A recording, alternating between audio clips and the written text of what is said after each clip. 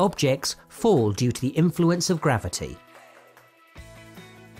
In this simple experiment, we are going to investigate the rate of acceleration of an object in free fall.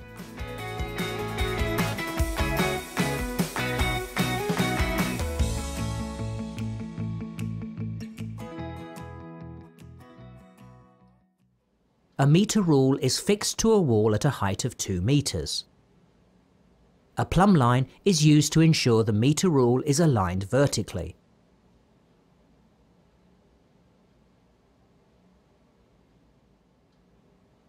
The bottom of a ball is lined up with the 1.5 metre mark.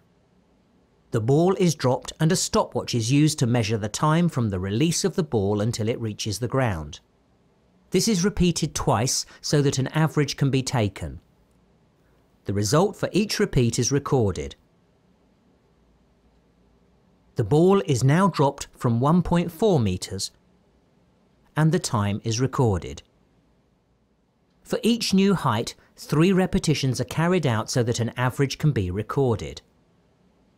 The displacement of the ball and the time taken to fall are both known. It is therefore possible to calculate a value for the acceleration of free fall using the equation s equals ut plus a half at squared.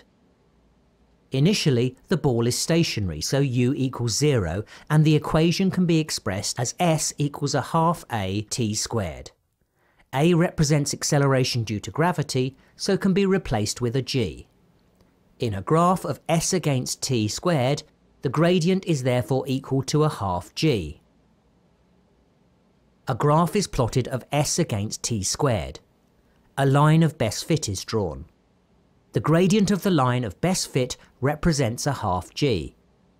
Your measured value may be different to the expected value of 9.81 meters per second squared. Although the method shown can produce a reasonably accurate value for the acceleration of free fall, there are large measurement errors involved.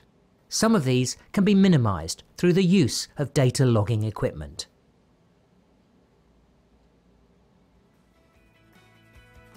This experiment has shown how basic equipment can be used to determine a value for the acceleration of free fall.